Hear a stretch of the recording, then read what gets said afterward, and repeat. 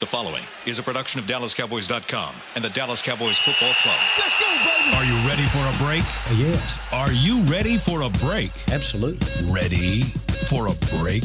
Yeah, and so much for that. It's time for The Break on DallasCowboys.com. We were on a break! With Nick Eatman, David Hellman, Ambar Garcia, and Derek Eagleton. It is Wednesday, April 24th, 2019, season 15, episode number 6. Welcome to another edition of The Break. We are live from the SWBC Mortgage Studios at the Star, and it's draft week. Cowboys 2019 NFL Draft is upon us. It starts tomorrow night. We'll have wall-to-wall coverage for you guys across all of our channels, DallasCowboys.com, Cowboys Mobile, Cowboys Connected TV app. Basically everywhere you can go to get content, we'll be there, and we'll be giving you guys wall-to-wall coverage. Welcome to the show, Nick, Dave, and in Amber. Spanish. And in Spanish. Yeah, We're doing wall-to-wall in Spanish? I don't know about wall-to-wall. As far as I can reach, I can reach both sides of the wall. But you'll be giving us some content. We'll have some stuff Somos in Spanish. Cowboys, for those of you that don't know. Yeah. Go check out SomosCowboys.com. You can also get access to that Spanish content on our mobile app, Cowboys Mobile. How's everybody this morning? Great. This midday. Good. We ready for draft? Yes. Yeah, you've been So working on excited. this for a while, Dave. It's like Christmas. I love this. Is one of the best weeks of the year. I think this is my 3 favorite days that don't actually involve football being played. Okay. Yeah. Yeah. Not the games. No. I mean, football season in general, Labor Day to Christmas is better than the rest of the year, always. But this is nice. Good. So let's talk a little bit about draft. And I wanted to take it a little different direction, seeing as this is not the draft show. So don't expect you're going to get a whole ton of, here's who the Cowboys should be looking at in the 6th round. But what I wanted to do, I actually saw this article this week, and actually I was listening to our sister station, W105.3 The Fan here in Dallas, and they were doing a similar thing. But it was all based on this article that I read that Bucky Brooks produced on NFL.com. And the whole contention of the article was that based on his experience and the other guy he works with, Daniel Jeremiah, who's also a former scout, both of them being former scouts, they kind of came up with this formula of what they said a Super Bowl contending team should be. Here are the ingredients that a Super Bowl contending team should be in today's NFL. And so I wanted to talk about, number one, that formula that they put together. But then also, as a part of the article, they named 5 teams in the NFL that they feel like are Super Bowl contender ready based upon this formula, one of which being the 2019 Dallas Cowboys. And they gave some names as to some of the ingredients that they thought kind of made up this whole concoction of what a team would look like. So we'll talk about that as well. So let's start first with kind of his overall idea of what should be in a Super Bowl contending team. And I want to get your opinions on whether you think, what you think of the actual setup, right? So he says Super Bowl contending teams should, 1, have a franchise quarterback. Number 2, should have 3 offensive linemen. And when I mean by offensive linemen, 3 really good offensive linemen. He calls them blue players. These are players that you would consider top 10 to 15 to 20, depending on the position in the NFL. But 3 offensive linemen, 3 offensive playmakers. And by the way, you can't have multiple guys you can't have a guy in 2 different positions. So if your quarterback is your quarterback, you can't consider him one of the playmakers, right? Does that make sense? Mm-hmm. Then you have 2 pass rushers, and then you finally have 3 defensive playmakers. What do you guys think of that? Think that seems like a bit much? Do you argue the point of whether you need some of those people? I mean, on 3 playmakers on the offense outside the quarterback and Yes. the 3 offensive linemen. Yes. Okay. So 3 skill positions that are playmakers, and then on defense, 3 playmakers that are not your 2 pass rushers. Okay. I don't like to be that guy that always just disagrees with stuff, but I just think that it's a very black and white way to look at it. I guarantee you there are people listening to this show right now that are like, what about the coach? Where does that factor in on all this thing? That's a good point. But, those things sound pretty good. The difference for me, let's start with number 1, the franchise quarterback. Because how many franchise quarterbacks are there? Is my franchise quarterback better than your? You're calling Kirk Cousins a franchise quarterback in Minnesota because you're paying for it, but he's not helping you win like Tom Brady is as a franchise quarterback. So is Dak a franchise quarterback? Well, let me give you some perspective on that. Of the 5 teams he mentioned the Patriots, and this is where you get interesting: the Cleveland Browns, the Los Angeles Rams, the Dallas Cowboys, and the Chicago Bears. 4 of those 5 are not considered top 3 to top 5 quarterbacks in the NFL. However, he identifies them as franchise quarterbacks, which makes me think his definition of a franchise quarterback is not necessarily that as much as it is who you have a guy that you know is your guy at quarterback. Whether he has flaws, we know that he has flaws, but he is your guy. Like, this is a guy you're committed to, and you feel like, by and large, he can get you to the promised land, right? He's got to have pieces. Maybe that's the truth. But he's just a quarterback that you feel like you're committed to, and you think he can get you there with the right things around him. Yeah, and that conversation has become so skewed, and like it's a meme at this point. Like the old, decade-old joke about, is Joe Flacco elite? Like, is a franchise quarterback a guy that can make every play on his own and win you games that you're not supposed to win, and he will keep you relevant no matter what? Or is a franchise quarterback a guy that you trust to steer your organization in the right direction? I think it's a wide definition, and not everybody has the same one, which is why it's perfectly logical for me to think that Daniel Jeremiah considers Dak a franchise quarterback, and a bunch of people listening to this don't. But the recipe, that's not groundbreaking stuff. You need a quarterback. You need to protect your quarterback. Your quarterback needs weapons to get the ball to. You have to rush the passer. You have to have guys that can make plays on the ball when the ball comes out, especially in this day and age. That sounds like a good football team, and a good football team is usually a Super Bowl contender. Right. So, he's breaking it down, and it's April, and he's doing his homework, and I get it. Like, that's a well written thing, and he's now identifying teams that are on there. That's awesome. I agree with Dave. It's not really groundbreaking, but I do think coaching is a part of it. And then there's some intangibles thing too.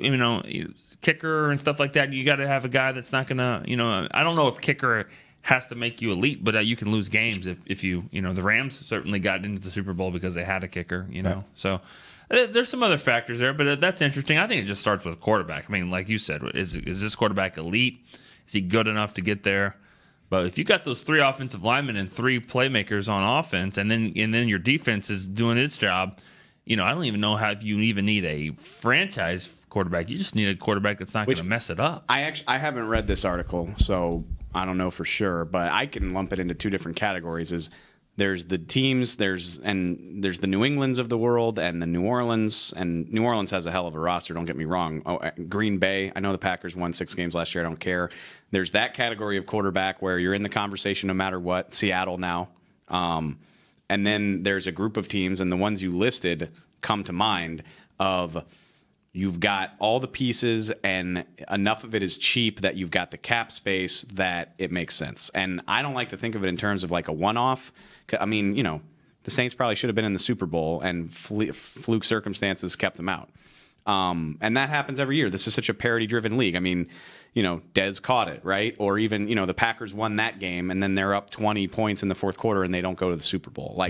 I prefer to think of it in a 2-3 year window, and I think the teams you listed are all set up to be very successful in this 2-3 year window, and I definitely think the Cowboys are one of them. And I think the quarterback and the head coach, you mentioned the head coach, I think those are the 2 parts to me that can affect the rest of the list. Depending on how good they are, you may have to have less of these other parts. If you have a Tom Brady and a Belichick together, then to me, although he makes the arguments that they have all those other pieces, I think all those other pieces would be moderate pieces on other teams. Right. But because you've got such a great head coach, in my opinion, first, and then you have a great quarterback, it allows you to get away with using lesser players in some of those other roles, and you're still able to win Super Bowls. And I think what Dave was saying is there's a few of those teams with those quarterbacks like that can do that. Right. The Saints, though, to me, are they on that list? Actually, they're on the list of teams that are close but not quite there. And his whole argument with them was they don't have the offensive line. They don't have 3 of those guys, which when we get into ours a little bit, I think you can start making some arguments whether the Cowboys have right now, as we stand, do they have 3 great offensive linemen? Do they have 3 guys that at their positions are considered across the league some of the best? And I don't know if you can make that argument right now, but we'll get into that a little bit more. I can. I will. Okay, so good. Let's have that conversation, and let's talk about these different positions on the Cowboys. Franchise quarterback, obviously, he says Dak. 3 offensive linemen: Tyron Smith, Zach Martin, Travis Frederick. Obviously, the question mark there is Travis Frederick. Offensive playmakers, he says Zeke, Amari Cooper, and Jason Witten, which I thought was a bit curious, but we'll talk about that. 2 pass rushers, obviously DeMarcus Lawrence and Robert Quinn. They have other guys that could potentially step up, so I think this is an area that probably makes some sense. And then 3 defensive playmakers, Jalen Smith, Leighton Vander Esch, and he throws in Byron Jones. No. Byron Jones is a good player. I don't know if he's a playmaker. He's not a playmaker. He prevents plays, which is really important at that position, but he's not making plays right now. And I think that's what not the hold up, but I think that's what the hesitation is to pay him a lot of money. But really good player though, and he got into the Pro Bowl without an interception, which is unique, you know, for this team. But I don't know if he's a playmaker. But I that's still, I mean, he's a really good player. This is an example, I think, in his article where he describes the blue players, as he calls them, the players that are top 10 at their position around the league. I think this is a situation where you could have a Byron Jones who could be considered a blue player, but may not necessarily be a playmaker. Let me change that. You know what? If you're throwing a deep ball on 3rd and 9 and he's knocking the ball down or he's contesting it and you're getting off the field, you made a play.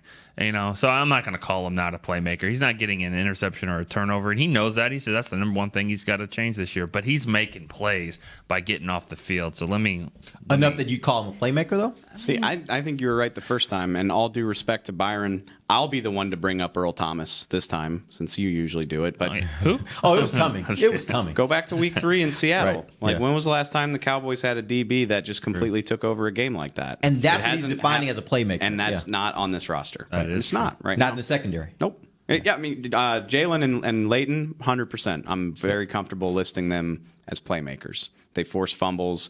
They intercept the ball. They make key stops. Leighton had more interceptions than any DB on this team, did he not? Yeah. Or tied? Yeah. Go for it. Y'all deserve that title. I don't feel comfortable listing a DB on this team as a playmaker. I think Byron Jones is a hell of a player. I hesitate to put that label on him. Okay, so that's one position that we have a question I don't know. mark. Like, to me, that's like the cherry on top type of stuff. Like, I feel good enough with him. Yes, you want interceptions. You want them to get the ball back, but And I think he deserved to go to the Pro Bowl. Kudos to the league for having the wherewithal to give him that without the turnovers, because there's more to life than turnovers. Coverage is important, but in a league where like 75 to 80% of the games are a coin flip, that is kind of important. You need a guy who can give you a short field once every other game or do something like that. You know, I think, yeah. You know, go ahead. You were saying something earlier. no, I was just gonna mention, like, as far as corner, he would be the one that I feel the best, like, in recent time, like, that I feel good about having him on the field. Like, the Cowboys haven't really had a good corner like that to where you feel comfortable enough, and he was able to make that happen last year. Yeah, and I think the stretch there is that having a team with 5 dynamic players that's a lot on defense, and that's kind of what he's asking. Two pass rushers and then 3 playmakers, where if those guys are doing their job where we call them pass rushers, then they are playmakers as well. Yeah, it's kind of, I mean, not consider DeMarcus Lawrence a playmaker. Quite frankly, DeMarcus Lawrence is the best playmaker on this team, because when you factor in what he does in the run game, he's the best playmaker on this team. So they're good there. He's asking for 5 difference-making players, and whether or not he's getting an interception or not, he's making a difference for sure. He made it all-pro, Byron Jones. So, yeah, I think we're there. He's not a catalytic playmaker, but he's definitely doing his job. Okay, let's go back up to the offensive line. And he said you need 3 dynamic offensive linemen. I think as of 2 years ago, there wouldn't even be a question. We would just gloss right over this and move on to the next thing. But I do think with Travis Frederick having missed the season, with him coming back from an injury that is not your typical, hey, I broke this bone and it takes this long for the bone to heal, because there's a lot of unpredictability, if that's a word, around this kind of ailment. Do you guys feel like right now the Cowboys can feel confident in the fact that they've got 3 difference-making offensive linemen on this team? You're right. I want to. I'm like, if anybody deserves the benefit of the doubt, it's Travis Frederick. He's definitely in that category of player, but you're right. This isn't a broken bone or a ligament, and it's something that bears watching. I have every confidence he can work himself back into being that caliber of player, but I hesitate to just assume it'll happen, you know? But here's where I will argue with that notion there is that if I'm sitting here with a right guard, a right tackle, and a center that are all pro, some AFC team, but my left tackle and my left guard are issues, and I have an Eric Flowers type of guy on the left side where I've got to give help to all the time, then, yeah, I got 3 studs over here. I mean, Joe Thomas was great for years with Cleveland, but I don't know who else was good with him. I would rather not have 3 all-pro guys. I'd rather have 5 guys that are pretty good that were all rated first-round picks. La'el Collins, very, very serviceable, if not good, on the right side. Connor Williams as a rookie, if this is the floor for Connor Williams, he's going to be fine. So I would rather have 5 guys like that than just say, do I have 3 all-pros? Maybe, maybe not, but I know my 5 is probably as good as anyone else, So it is a unit more than any other unit on the football field. That's where I probably would kind of question that a little bit. I get you need some elite guys that you don't have to worry about. Zach Bard, you don't have to worry about that. And knowing that when a player gets hurt, you're going to be fine with the backup. Like we saw Zach Martin go out. Obviously, Travis Frederick was out the whole season. So Philo when he went out. So it was good this year when you saw these different types of injuries that you had a backup that was able to come in and do the job. Yeah, you're right. Frankly, at the center position, you got one that you feel pretty good about. He played all last year and played pretty well. Looney, Su'a-Filo, and Fleming on top of the 5 that are starters. I don't think there's a team in the league from 1 to 8 that's better than that. Yeah, but they were still second in the league in sacks allowed, which that is something that will have to be better if this is a team that's going to take the all-important next step. They couldn't move those Rams guys out of the way. They really couldn't. Travis Frederick playing at his normal level could be so big for this team, and I hope for the Cowboys and for him that this will be a natural progression. There's debate. People that have had Guillain-Barré syndrome are like, this is a thing that takes a year or more to really get back to speed. But then you're also like, well, Travis Frederick's an NFL athlete. He's got access to rehab, and he's got the genetics that might make this an easier transition for him. But I've heard an NFL athlete who's gone through this say the exact same thing. It takes a year to come back. We will have to see. Like I said, I want to just assume that he will plug right back in and be an all-pro. I hope that happens, but I think it would be a mistake to just assume that that's the case in late April. Do you think because of his stature on this team as one of the leaders that the Cowboys, even if he isn't really back to being himself and he's maybe not even the best center that they got, you think they would actually make him a backup this year and let him keep working his way back? Or do you think that because of his stature, they're putting him out there if he can go? I think Travis is the type of player and person that won't allow that. If he can't do what he needs to do physically, and he's even said that in his interviews here recently. He had a story that Rob Phillips wrote on our site about right now it's great.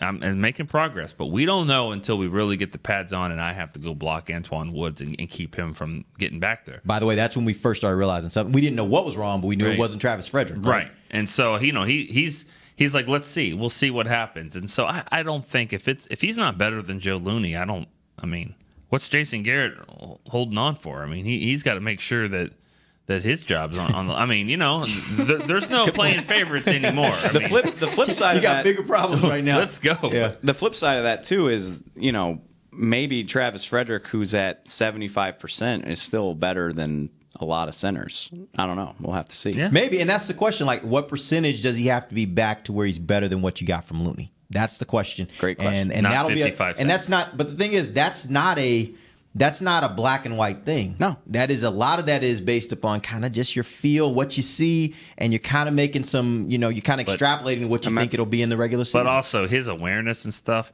He's sitting there in the middle of the line. How much is he going to help Dak? How much is he going to help Connor Williams over here? Just having him around is. I'm not nothing against Looney. That. I get that. Here's my other part to that though is.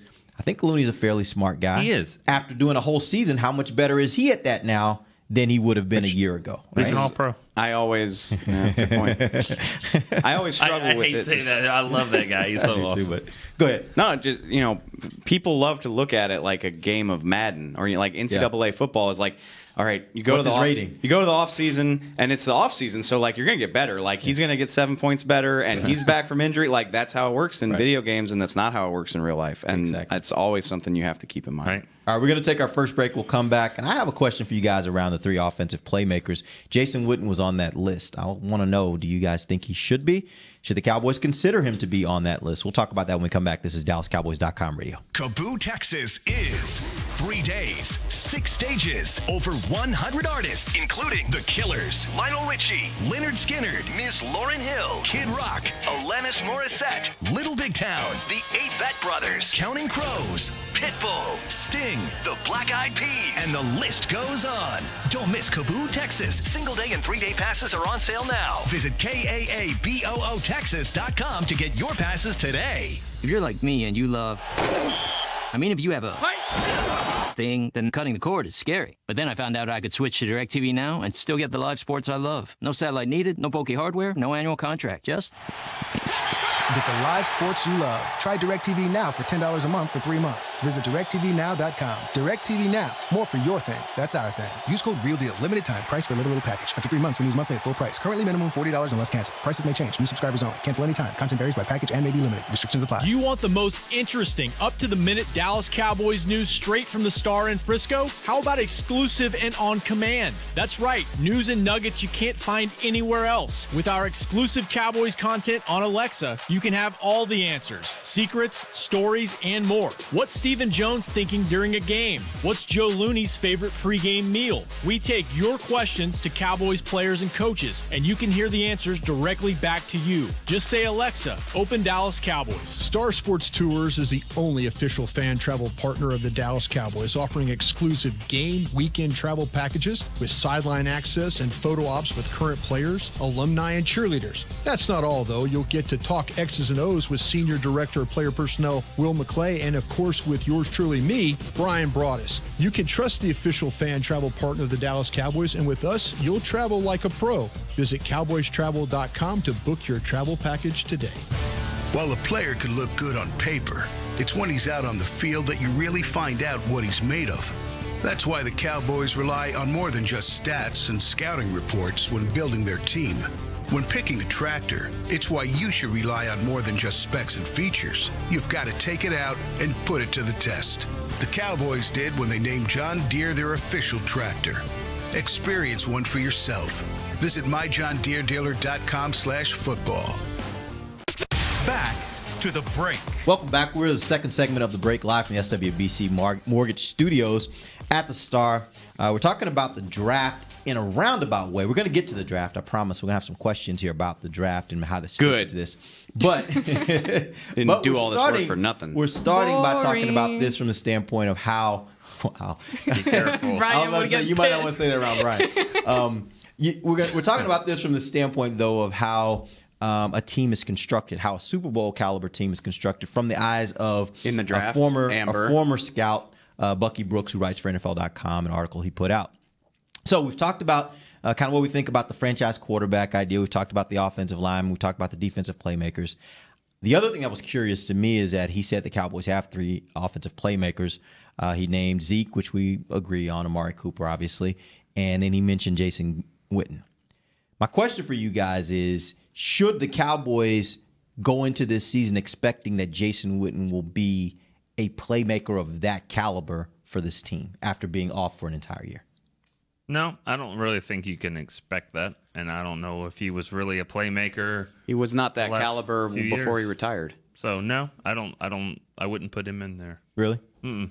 I will make the argument I do think maybe not toward the end of right before he retired, but his career, I think, is marked by being. That was what was so remarkable to me about him, is he was a playmaker. There were moments in games where teams wanted to take him away, and they couldn't take him away. He wasn't fast. He wasn't quick, but it just worked. Like, he had a way of finding a way to get open, right, and the ball gets to him, and he makes the catch. Now, he's not going to run for most times. Not going to run for some long run after the catch, but he'll get you that needed first down at critical moments in games, right? So from that standpoint, I do think he was a playmaker. I just don't know that I think he is still a playmaker. That remains to be seen for me. Yeah, he was one. I wouldn't put him in there right now. I think you're being liberal with the definition of playmaker. And Jason Witten has a useful purpose, and everything you just said is true. He can help this offense. He can he's a genius. He's got a master's degree in route running and finding the open space. I didn't know they give those. They do. Wow. Actually, yeah. That's awesome. It's hanging over his locker. Yeah, it's Tennessee. It's the 9 Pro Bowl stars. That's there you go. Or whatever, 10, 11, Something I don't even like know. that. I don't count him anymore.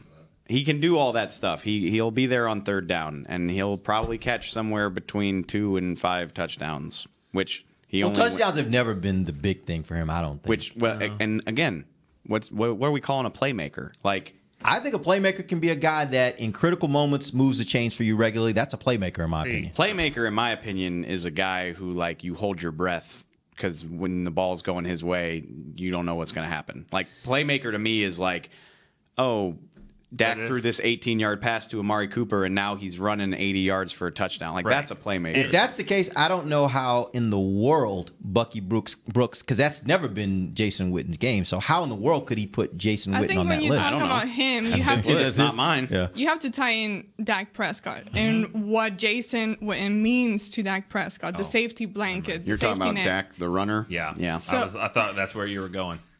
But go ahead. Finish your point. Go ahead. Well, just having him there, whether that's catching or blocking, just having Witten there and what he means, how he helps Dak. And especially, like, for example, what he can do in the red zone, in the end zone, where the Cowboys had so many troubles last year, plugging him back in, whether or not he's the one catching that ball, is still going to be a difference maker.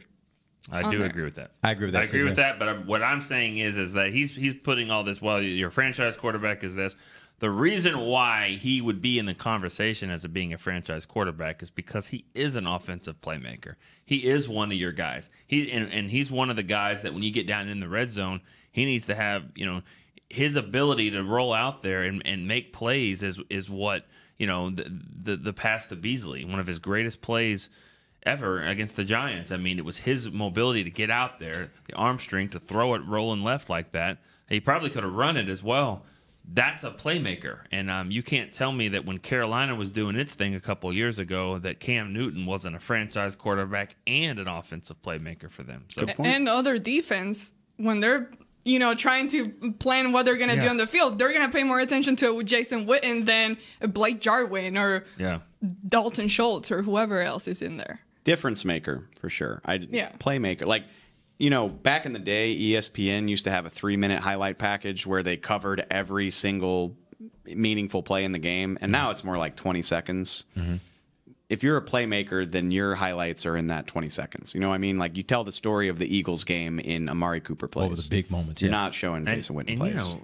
borderline guys, if Jason Witten was a playmaker at some point, Randall Cobb certainly was. That as well. And actually, that was where I was going next. That's where I was going next. My question was going to be, from what we've seen so far, and I'll make the argument for 2. Do you think Gallup or Cobb ends up being really your third playmaker on this team, on this offense? Williams. Hey, well, I hope not. Then you draft it. I did, but I hope. If he is a playmaker for this team, that means Zeke's not on the field. Not necessarily. And I was going to go there next, but let's take one thing at a time.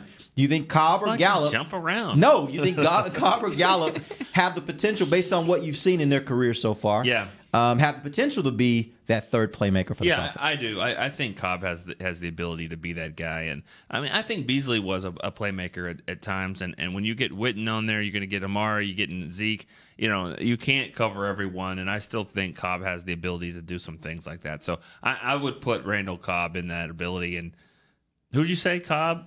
And Gallup. And I actually think Gallup has, in my opinion, has more of an opportunity. You go to what Dave's definition of the playmaker, the guy that you see in those highlights. I know there were enough times last year when Cowboys took shots and there was an opportunity and it was just a little off. I expect that this year, those times when it was a little off, they should be able to connect on those. And if they do that at that rate of the amount of times we saw it last year, Gallup will be a guy that is regularly being seen. He will be, for lack of a better way to put it, your Alvin Harper. He will be a guy that can go downfield and make some plays And you're seeing it regularly, and defenses are now having to think about Michael Gallup's down the sideline. Somebody better be back there to make sure if he catches the ball, he doesn't end up in the end zone.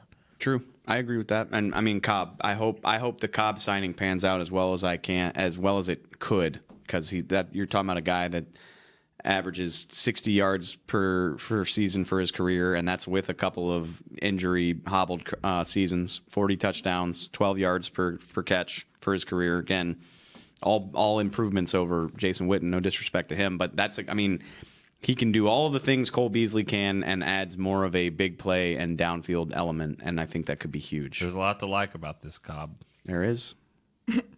What am I missing? Inside joke. Okay. Nick likes to throw 2 or 3 of those in there. It wasn't inside. It was a outside You know what? headline. I think it's very exciting when you look at this roster, especially in the offense, that it doesn't matter who's being blocked. Let's say Amari Cooper can't make a play or whatever. You feel good enough with whoever else is open that it would be able to catch that ball and do something with it. Yeah. As opposed to, let's say, last year where it was kind of like up in the air and you don't really trust many of those receivers that are at times.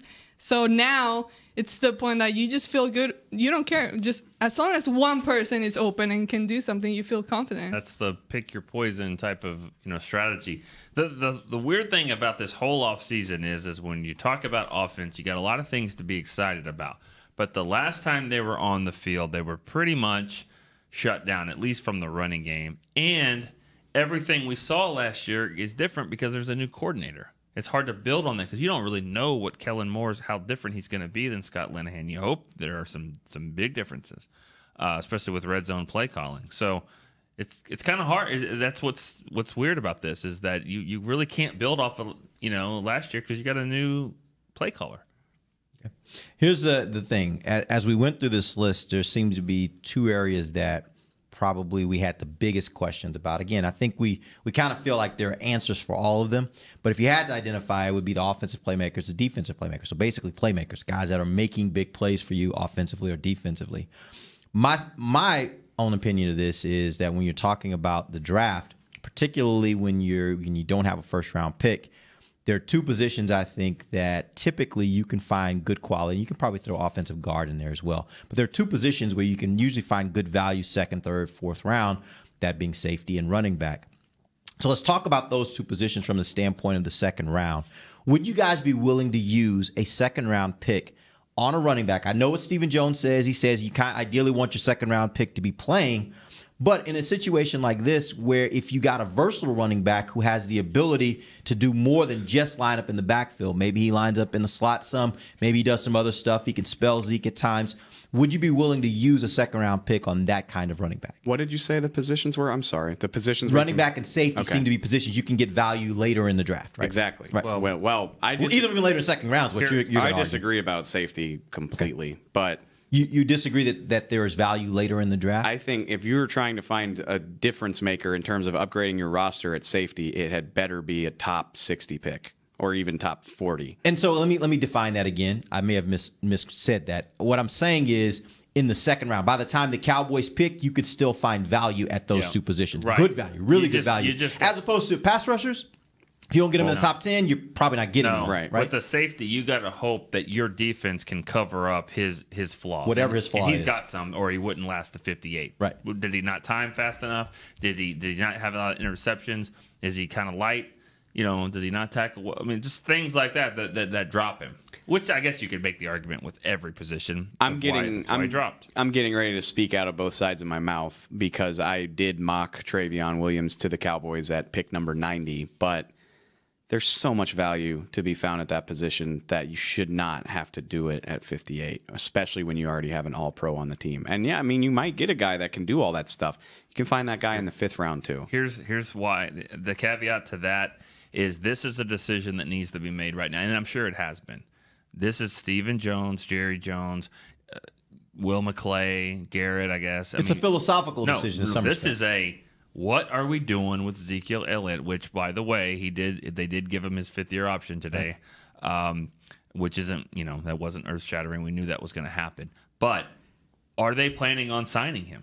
If they're like, you know what, we might just say, let's go for 2 years and then we'll just see. If that's the case, then 58 is a different But do you have enough information to make that kind of decision right now? The argument I would make is for a running back, the drop is precipitous and it happens quickly. And they're always, every time they touch the ball, there's a chance for injury, and that injury could change the complexion of who they are as a player.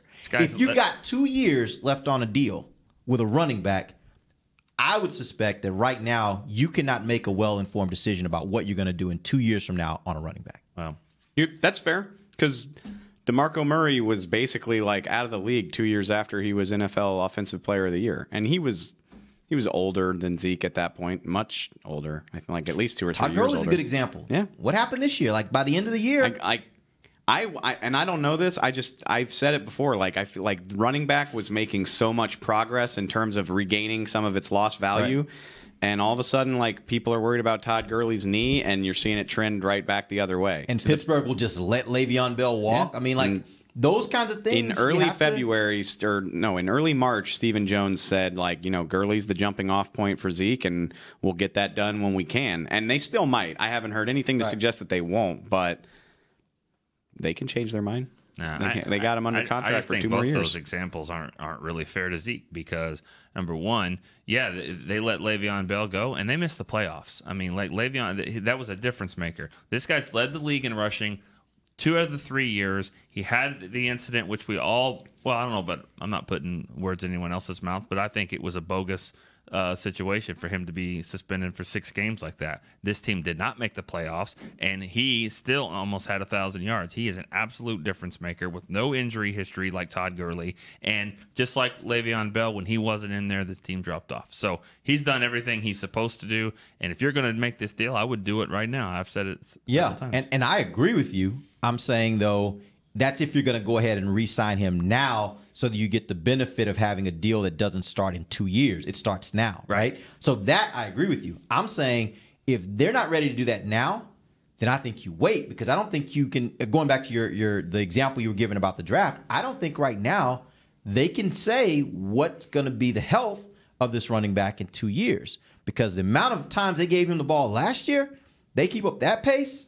I don't trust it in 2 years. 2 years he's going to be injury free, because that's a ton. I mean, that's a word. And Jerry even talked about it in a couple press conferences ago where he said, hey, a lot of times we gave him the ball. We got to do something different. We can't expect to give him that workload. But if they don't get a viable secondary option and they keep giving him that kind of workload, I don't trust it in 2 years he's going to be healthy. You don't have, like Dave said, you don't have to go to the 58th pick in the draft to get a solid backup running back that can spell Zeke and run behind this line. You can get a guy in the 5th round that you would be impressed with and be like, you're not asking him to do a lot. We're asking him to get 10 carries, catch the ball a little bit, and he gets to run behind this line. He's pretty good. Take that to the safety position. Would you guys be willing to look at 58 for safety? I think 58 is. I think safety is what they want to spend pick 58 on. You need to get it. Can you get a playmaking safety at 58? Probably not. If you get really lucky. How high do you have to go to get a playmaking safety? Welcome to, and I'm not trying to be facetious, welcome to the debate we've been having on the draft show for 3 months, because this is a deep safety class, but there is a drop off at a certain point, and it's right around where the Cowboys are picking. The caveat there is this is going to be one of the most unpredictable drafts in recent memory, I think. I mean, the number 1 overall pick is probably going to be Kyler Murray. But that's still in question. I don't think it. I think they're full of crap. I think the Cardinals are full of crap. I think they're going to pick him. Point being, the guy that's probably going to go number 1 is consensusly considered the 15th best prospect in this draft. So that throws everything off. And then the number 1 prospect is Nick Bosa. He'll go right after that. And then it's literally beauty in the eye of the beholder for the rest of the way down. You're seeing variances on grades between, Brian Burns is a pass rusher that Dane Brugler thinks is the 10th best prospect in this draft. Brian Broaddus thinks he's 50. And you see variances like that. That's huge disparity. Yeah. You're talking. Let's go through the list of safeties. Taylor Rapp is considered the most well-rounded safety in this class, but he's projected mid-first round though, right? His grade is everywhere from late first round to maybe the Cowboys could draft him because he ran a 4.7 40. People are out on his athletic ability. Jonathan Abram, a guy the Cowboys are absolutely smitten with. Again, more of a box safety, thumper, doesn't have the range that makes him elite. So does he go in the first round? Probably not. He's probably pegged somewhere between 32 and 45. Juan Thornhill, his versatility. I've seen him everywhere from 35 to 65. Chauncey Gardner-Johnson, the kid out of Florida, same thing. Like, it's all about who's rating these guys. Would you be willing to jump up to 45 to get one of those guys you really love? It's the conversation we had last night. We did a 7-round mock for the Cowboys. In this mock, which again, we're going to be wrong. Like, we're going to see guys going in the first round that we didn't expect. We're going to see guys falling. I'm very confident of that. But you actually might get a really great player at another position that you didn't expect to be there, like a defensive tackle where it's pretty deep, right? Completely explains why the Cowboys have done so much diligence with so many different positions. That's why running backs with high grades were brought in and wide receivers. I really think safety and D tackle are the spots they're focusing in on, though. But so last night in this exercise, Taylor Rapp, who is most people's best all-around safety prospect, he fell to, I think, 49. And so you're faced with the prospect of, well, we'd love to trade a 4th-round pick to go up and get this guy, but is that enough of a price? Probably not, because it's all up to the team that's trading back. So are you willing to trade pick 90 to go get a guy you really love at 49? And that's maybe a decision they'll have to make.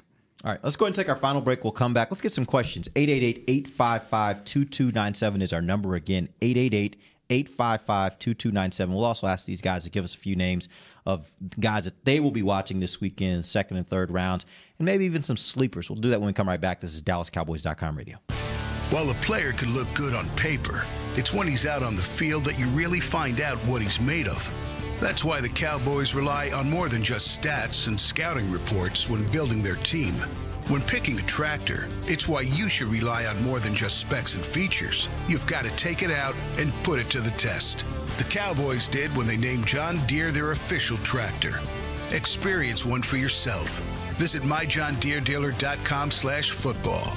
It's time for Tailgate with the OtterBox boys. OtterBox? The makers of those crazy protective phone cases? The one and only. They're also wild about protecting parking lot parties from sad drinks. It's why they made elevation tumblers. Rumor around the crockpot is they're made from stainless steel with a copper lining to keep temps hot or cold. True. They even come in 7 different sizes, up to 64 ounce, the growler. I like how OtterBox drinks. Thinks. And that's been Tailgating with the OtterBox boys. Check out all the colors and sizes of their elevation tumblers at otterbox.com. Want to use what the pros use? How about the official men's skincare brand of the Dallas Cowboys, Jack Black? Right now, you can get the Jack Black Playmaker, a curated collection of Cowboys locker room favorites for just $10 with free shipping. The Playmaker includes 4 Jack Black skincare favorites, plus a full-sized Intense Therapy lip balm and a Cowboys can cooler. Go to getjackblack.com/Cowboys and use the code word Cowboys. The Jack Black Playmaker, $10, free shipping. Star Sports Tours is the only official fan travel partner of the Dallas Cowboys, offering exclusive game weekend travel packages with sideline access and photo ops with current players, alumni, and cheerleaders. That's not all, though. You'll get to talk X's and O's with Senior Director of Player Personnel Will McClay, and of course with yours truly, me, Brian Broaddus. You can trust the official fan travel partner of the Dallas Cowboys, and with us, you'll travel like a pro. Visit cowboystravel.com to book your travel package today. A man's Stetson doesn't just protect him from life's elements. It projects an unstoppable and legendary spirit, just like the men wearing silver and navy on the field every Sunday. Since 1865, Stetson hats are American-made with pride right here in Texas. They are still the official crown of all self-respecting Cowboys. And Stetson is proud to be on the field with America's team. Find Stetson hats in the Pro Shop or at Stetson.com today. Back to the break.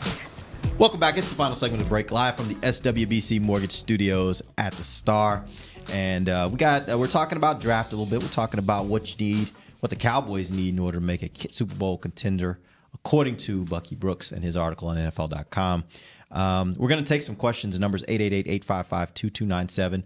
I guess let's go ahead and jump into that, and then we'll save it for a little bit later for you guys to give us some names of some players in this draft that fans should be looking forward to in the 2nd, 3rd round, and maybe even some sleepers. Let's take a call right now from David in North Carolina. David, what up? Hey, guys. How you doing? First Good, off, how are you? thanks Great. for everything you do. You guys do a great job. Thank you.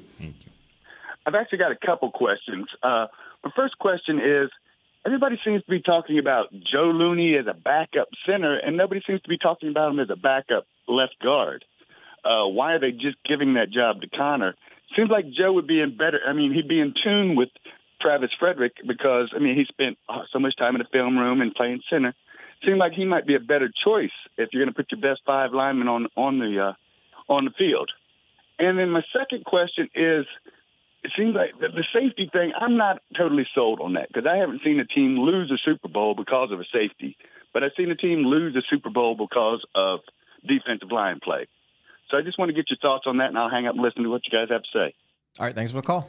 Saw a team win a Super Bowl because of a safety 2 months ago. McCourty. The play was unbelievable. Yep. I mean, incredible. And I have no faith that anybody on the Cowboys roster right now could have made it. I agree. I mean, line play. By and large, yes. Line play is much more important in the grand scheme, but in this defense, even 3 technique is probably one of the more important positions. This is a good football team right now, and it needs, you're just finding a spot. That's where safety is. It's like, all right, where can they be better at? I mean, no one ever is talking about anybody going to the Pro Bowl at safety. Linebacker, they had 1 and almost 2. They had a defensive line. They've got a receiver. They have a running back. They, the tight end, they're bringing 1 back. Quarterback is going. No one's ever had a Pro Bowl safety here for a long time. So, I mean, that's when good football teams are like, how can we make this even better? That's why safety is even an issue. And this is one of those positions that we've been talking about for a few years now, to where it's like, okay, how can you upgrade it, or when are you going to upgrade it? And it's kind of getting to that point. I mean, last year they were able to manage through the year, and before that season started, we were all talking about safety. Yeah, that didn't happen, and they went through it. They made it work. But when you're watching games and there's a bad play, and you're like, oh my God, yes, they do need a safety that can do certain things, and they don't have that. It's when, this time of the year comes around again and you start talking about it and you do want to address it, because how many more years are you going to keep waiting on? Let's flip to the first part of his question about the offensive line, particularly Joe Looney. He says he thinks Joe Looney should be arguably your backup guard. He said backup. I really think he meant starter. Does he? Yeah, because he said, why are you just giving the job to Connor Williams? I don't think you'd be arguing about being a backup. I really believe that what he meant to say. I thought he made a mistake in thinking that Connor Williams was going to continue to be the backup as he was toward the, about the middle of last year when he got hurt and then came back. I think I've heard this argument before, is why is Joe Looney not being considered to start at left guard? And I really think that's what he was saying. Do you think he should? Let's take it from that standpoint. Yeah. Do you think he should? No, I don't. Because I think what you're doing is, and that's not fair to him, but I believe that you're getting more out of your players by having a game day backup as a 3-position backup, center, 2 guard spots. I think that's very valuable. You don't have that with Connor. You don't have that with Xavier Su'a-Filo. So if Frederick comes back, then Looney is a very valuable backup player. And this team wants to be right. They want to show success in the draft, and they want to have Connor Williams be their starting left guard. That's what they want. Well, all teams do. I mean, you want to give your draft picks a chance. And we just spent the first segment saying, we got to wait and see on Travis. We're not ready to pencil him in as ready to be Travis Frederick. So I don't want Joe Looney to have to learn a new position if he's going to wind up being my starting center. I like having him there. You're right. He can play all 3 positions in a pinch. You also have Xavier Su'a-Filo, who kind of becomes redundant if Joe Looney's starting at another position, and then Connor would naturally be his backup. So what do you do with Xavier? I mean, I don't want to cut him. So I think that's a good problem to have. I'm banking on Connor continuing to improve. I don't think that was a bad pick at all. I'm completely not ready to. Yeah, he's going to be fine in my opinion. So they've got good depth, and that's a good thing. Coming into this season, do you expect that Connor or Su'a-Filo will be your starting left guard? I think Connor. I mean, part of it is, I hate to say politics, because I don't think it's like Connor's not undeserving. I thought what you said in the first segment was great. If that's his floor, he should be pretty good. Yeah. So he's going to continue to get better. You want to be right. You want your draft picks to play the meaningful roles for you. That's how you win, is cheap service for multiple years. I mean, Xavier's in a contract year now. Joe is too. Connor's got 3 more seasons to play. It just makes sense. And so is Lyle Collins. Or Collins will be Lyle's in a contract year. So that's an interesting part of this thing as well. I don't want to give up on Suafilo either. I thought that was a very good find, and I think sometimes these players. I just think a lot about Colombo with him. Drafted pretty high, didn't really work out where you wanted it to be. Now you're kind of humbled a little bit, get another start, surround yourself with better players, and you have a different outlook on things. Which, if Suafilo just completely outplays Connor in training camp, then I think he would be the starter. Yeah. But I am willing to give Connor Williams the benefit of the doubt that he will be better. There is no reason why to think otherwise. I mean, when you watched Connor all of last year, you saw improvement game after game. Even after he got hurt and went out, when he went in for Zach, he did a good job. And then when he got back in the position, when Suafilo went out with an injury, he was able to perform a lot better. So he's one of those players, rookie last year, young, and that you're seeing development and progress. So there is nothing that he just kind of went backwards But on. Suafilo was drafted even higher in his round a few years before that, and he's considered to have just as much, if not more, talent. So, he could play next to Frederick and Tyron Smith and play well, too. So it's a good problem to have. And something really special about Suafilo is how much he cares, how passionate he is about the game. It may not seem like it, but when you look at him around the locker room and talk to him or whatever, just the fact that he would walk in, and I would see him, I talked to him a lot. He would walk in and be kind of upset. And I'm like, what's wrong with you? And he's like, I wasn't good enough out at practice. And like those little things that even at practice, I'm like, well, it's just practice. This is the time to make mistakes. It's like, no, that's not how you have to look at it. This is like, you have to take it as a game day and just perform how you need to perform. There's no room for mistake, because that whole thing was happening with Connor, and there's that debate. So also, his job was kind of on the line, or like the starting position. So when you see players care that much, it shows. It starts to translate on the field, and I think those kind of attitude, it's very important. They've got a lot of guys there on the offensive line, and I mean, don't want to take this show to another level, but if there is a player that you wanted to pick and you needed to trade somebody, I mean, if y'all even had that discussion of which player on this team, let's say you really wanted a third-round pick. We did it with Tank, but that was before he signed his deal. Not really. I mean, I think the only positions you could probably look at where you just have kind of this dearth of riches is probably offensive line. You could make the argument that a pass rusher maybe. If you wanted, if you could get some value for somebody like Taco, but Taco, I don't think you could. Malik, Lyle, that's where I was going. Lyle would be the guy. I don't really love this. Plug in a right tackle. Well, I mean, you gotta. Again, you do that, and then Travis Frederick is not healthy, and then you got. And now everything's off, and you're like, well, we thought we were great. Yeah, now you got. I'm just nothing. talking here. I think that would be a spot, but I wouldn't do it because I'd also be curious to see what you could get for a guy with 1 year on his deal. It's true. I don't know. I mean, maybe you could get a third. Maybe I kind of doubt it. I don't know. Yeah, I think you have to throw in a Taco. I don't know anybody that you would actually want to trade. I don't know if you could get that big a compensation pick for. Maybe if you thought, hey, we know from our money standpoint we're not going to be able to re-sign Byron Jones. Byron Jones would be a guy that maybe you consider, but you better be drafting somebody because all right, now you got a problem. Now you got a problem. No, you don't mess with the secondary. Byron Jones, just leave it alone. Byron Jones is moving around the facility on crutches right now. Like, what are you going to get for him? And that's true. The harsh. That was a whole problem with Tank too, right? People had that argument about what happened with the guy from Seattle that got traded, and could you get the same compensation for Tank? Well, the problem was Tank had a bum shoulder, and that always affects what you're going to get in compensation. I'm losing track of time right now. So, Taco, third year? Are we on third? Taco is entering his third year. Entering third. Why?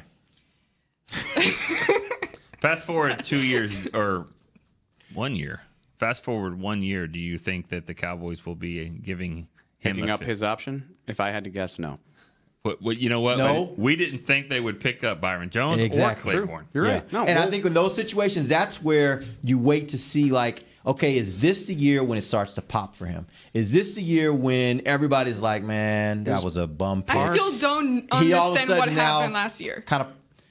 It was Parcells that said by the third year, right? I mean, that's the big before you get somebody crazy on Twitter, because he got that from Tom Landry. So Sorry, Tom Landry. I'm just saying you will get that if you say that was Parcells' thing. But yeah, a lot of great Hall of Fame coaches have made that and agree with it.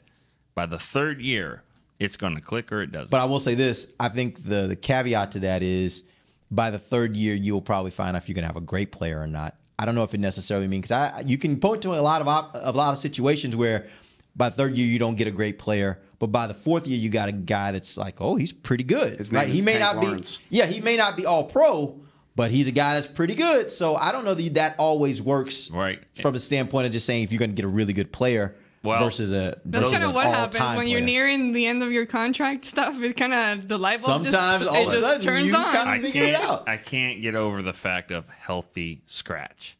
Healthy scratch. You were healthy. You were ready to go. By the way, at a position that rotates. Right. It's a rotational position, and they said, we don't need you today. We don't need What you. happened? I still don't know. I mean, Marinelli doesn't really care who was drafted what or where and all that. He just says, let's just go out here and play, and he wasn't really helping them. So that's the part that worries you. I That's think definitely the part that worries you. You know, he was banged up a little, but the trainers will tell you, like, no, he was ready to go. And, you know, so that's the start. I mean, forget being great, being good. How about just playing, by being on the field, and then we'll work from there. He's got a long ways to go before he is a productive player, I think. Yep. Real quick before we end the show, I do want to give you guys an opportunity to throw out some names of guys here in the second and third round. Cowboys won't be picking until Friday unless they move up into the first round, which would take a ton of resources, which I don't think probably is going to happen. But all that being said, Dexter's one. Second and third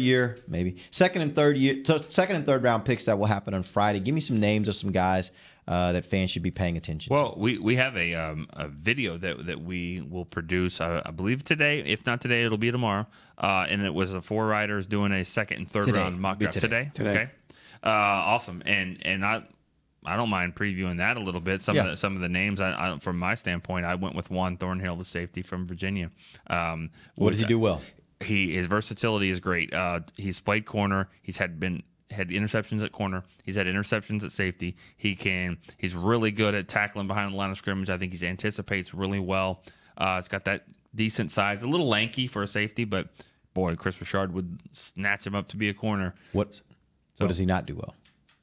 Why is he in the second round? I guess probably when you're a jack of all trades, you're a master of none.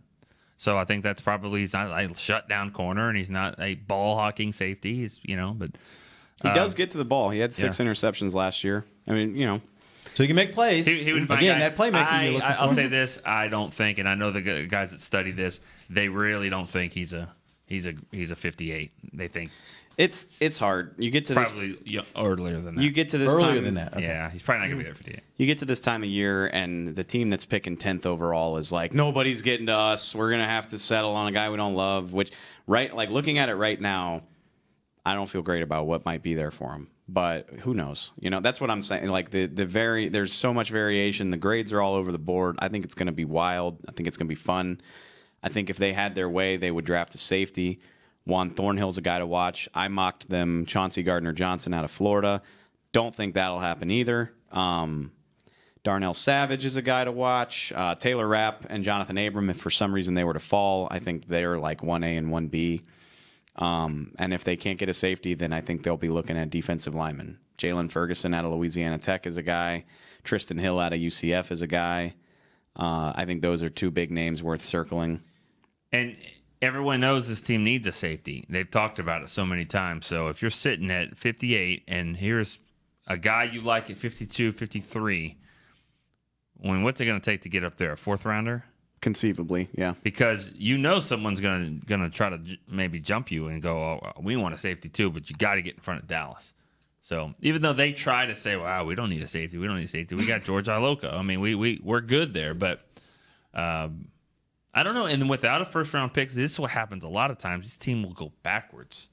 We think they're going to go up. They might even go backwards to try to stockpile. Because they're like, if we need a safety, we just got to get above Dallas. As long as we stay ahead of Dallas, we can get the guy maybe we want, right? Because 10 years ago, I mean, you just kept going back. You just kept getting 12 picks. And surely if you pick 12 guys, somebody's going to be a stud. That could, honestly, if they were to do that, it wouldn't bother me because the options that I think are going to be there for him at 58 are not great. But if you could trade back to 65 and add another pick or two in there, then I feel better about it. You know, Tristan Hill is a guy like 58 sounds rich for me, but I'm listening in the 60s maybe.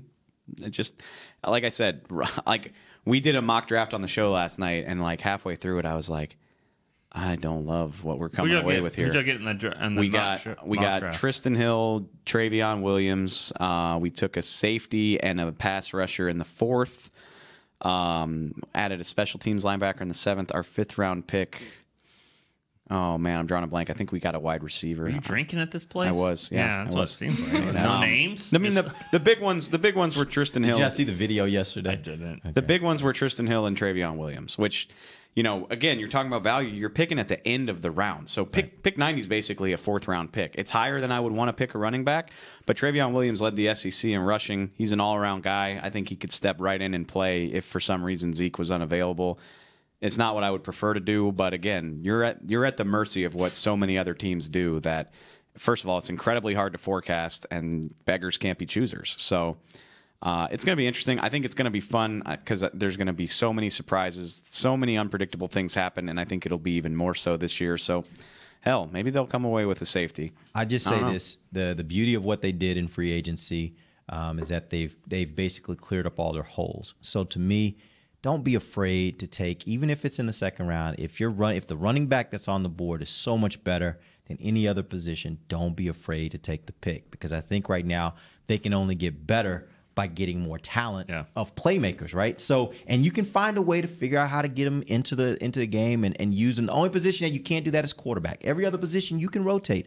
So try get the best available player, and if you do that, I think they'll come out of this draft. I agree I would feel so much better if they did that with a wide receiver. That's what I've been saying all along. Deebo Samuel from South Carolina. If he's there and he's the best guy, go for it. I don't think they will. And maybe they won't. I think they are hell-bent on coming away with a defender at pick 58. That's where I think you get into problems. The sneaky need here is cornerback. I really do. I think that it's something to consider too. It just you don't know what's going to happen with Byron. You don't know, with Jordan Lewis and Anthony Brown will be a free agent. I think you need to look at corner, and that's why those two we just talked about, Thornhill and Gardner Johnson, are safety / corners, and it's like you're getting a poor man's Byron Jones kind of. Richard's been scouting corners for the last 2 months, so don't forget Alumba. Nothing should surprise you. I like Alumba. Don't stinker about the only thing that should surprise you is if they draft a quarterback. That's the only thing. Yeah, exactly. That's my point. I don't even think that would be that surprising. LSU kicker? I mean, they could. I don't think they will, but all right. We appreciate you guys joining us. We'll be back next week. Make sure you stay tuned for all of our draft coverage coming up tomorrow, Friday, and Saturday.